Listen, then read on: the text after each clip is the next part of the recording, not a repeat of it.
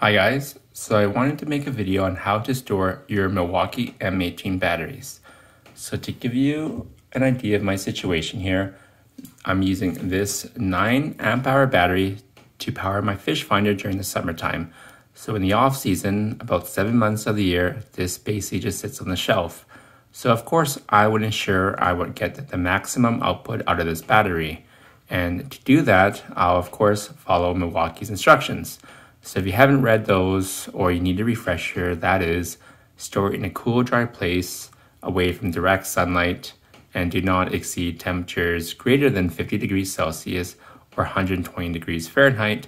So I store mine on a shelf at room temperature and of course off of a tool and off the charger. So one thing that Milwaukee doesn't tell you is at what voltage is the optimal storing voltage, or how many bars that is. So, and I was thinking Milwaukee probably knows this best, and of course they do this every day, storing batteries for long-term storage.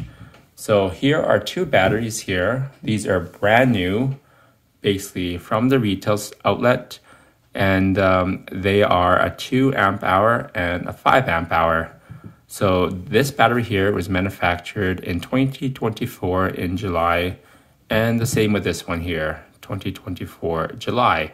So these have been basically sitting, never used before for the last 6 months. So Milwaukee knows that the time when the customer actually uses the battery from the time they package it up, it can be months or years. So they're in the business to ensure that you get the maximum output of your battery and get the optimal product when it comes time for you to use it. So they're going to put the optimal voltage into the battery for storage.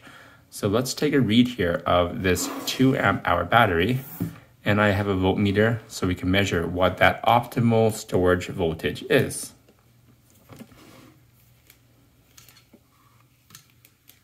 So the 2 amp hour reads 17.7 volts.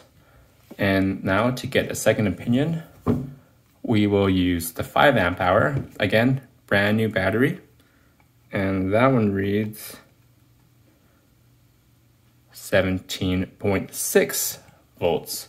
So I think it's safe to say that the optimal storing voltage for these M18 batteries is around 17.7 volts. So if you don't have a voltmeter, and I suggest you pick one up because they are very handy, that's going to be 1 bar, but 1 bar can be misleading. So according to the chart here, 1 bar can be anywhere between 10 to 32% charge. But from my experience, it's basically at the cusp between 1 bar and 2 bars.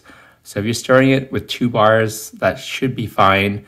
But of course, optimally, you want to store it right at the point where, right before it turns to 2 bars. And you know what? That is everything, guys. Thank you for watching.